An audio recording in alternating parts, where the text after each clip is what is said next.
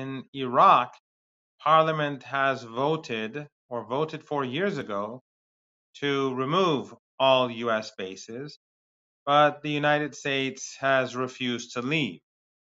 And what they do is that they take uh, the money that Iraq receives from its oil sales, keep it in a US bank account, and they spoon feed the Iraqis.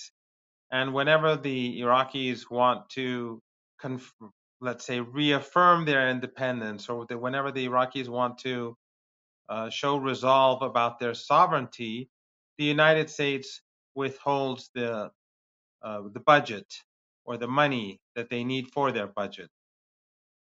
So the U.S. forces continue to remain in Iraq, and overwhelmingly Iraqis are opposed. And this causes natural tensions.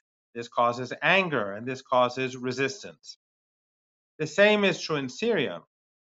The U.S. occupies roughly 1/3 of Syria, and it cooperates with ISIS in the Al-Tanf area, which recently we saw 3 American soldiers killed. That is where a large number of tribes that were affiliated with ISIS reside, and the Americans train them, support them.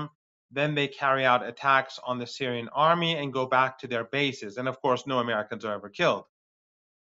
So in Syria, too, like in Iraq, people are completely opposed to the US occupation, and there is resistance, like there would be resistance everywhere else, like there was resistance in your country during the English colonial period.